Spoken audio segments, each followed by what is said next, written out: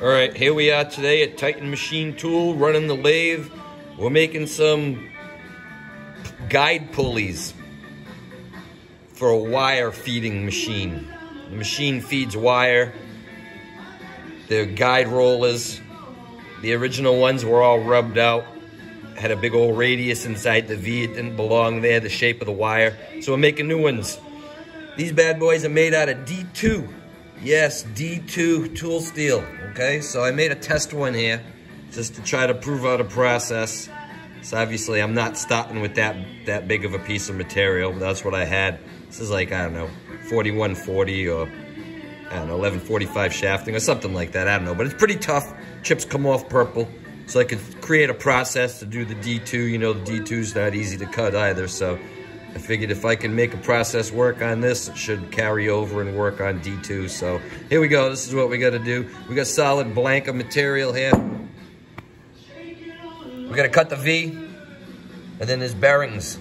Bearings press into this guide roller. So that's going to be a half-thou press fit for a 28mm bearing that goes in there. Obviously, the other side's going to look the same. This one I'm not going to bother cutting off because, like I said, it was just a test piece. But we have our slugs. Customer brought me 15 pieces of material already cut. About 3/4 of an inch longer than they need to be, so I got some material to hold on to. I brought them all to this stage. Turned one side, 2.250, so I got a nice true diameter to grab on. Faced them off, this way they're all the same length for the most part. And I got a square surface to bank against. So we made some jaws for the chuck, right there, okay? Some aluminum soft jaws, we put them on, we bored them out to the 2.250 so we can grab on that diameter right there. Got something nice to hold on to. Customer already put a big old honking hole through it for me already, so that's that much less material I have to deal with. But this is how we got it set up, created a process. Tool 1, rough face and turn.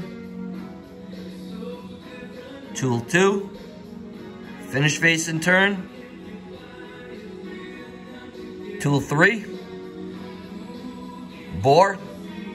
No, that's not going to be a complete bore.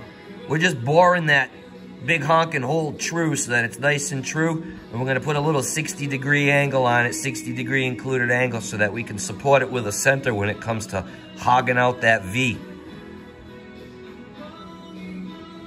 Tool 4. This car cut-off grooving tool. This is the workhorse of this job right here.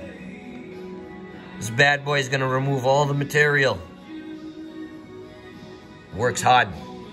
You'll see that. Does a good job. Better than I would have expected. Then we have here is we got basically a threading tool that we're going to use to plunge in on center of that groove to get way down inside, because you see this is a square tool. It's got a square cutting end on it. We're making a V. So we use this right here to go in at the very bottom to remove the square cut that guy leaves behind. Create some more clearance for the final tool to go in and cut that V profile to size. I never used this tool before. That's not the tool that's usually in my box. It's not my go-to. But I was poking around looking for something that I could cut that V profile with, and I'm like, man, this baby's perfect. Can go in there, cut that angle. It's got clearance on the tool, doesn't rub. It's got a nice little radius in the tip. Works beautiful. But we'll show you that in a little bit. So this is what we've done so far. D2 tool steel. We start with a solid chunk like that. We bring it to this right here. Now that's not finished bored. Like I said, we got to finish bore it more to look like this one for a bearing to press in there. But But we drew that hole up because that drilled hole is running out big time. And we put an angle on there to match our center, just so that we can bring the center up against the pot for some support while we're plunging, because I'd really hate to be plunging hard on that with that cutoff tool and this thing go whoop and peel out of the chuck. That would be horrible. You know, we do have soft jaws. We got a real nice grip on it right there. I had to cut the jaws away a little bit to clear for that last tool to be able to come in and cut that full V profile, because we're working pretty close to the chuck.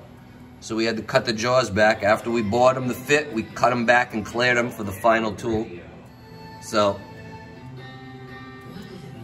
that's what we're gonna do. We're gonna make this from that. So this was the setup video. We're already over 6 minutes long now, so I'm not gonna show you the production here, but we'll do another video for the production. Titan Machine Tool signing off. That's the prelude to our machining for today. Next up, machining process.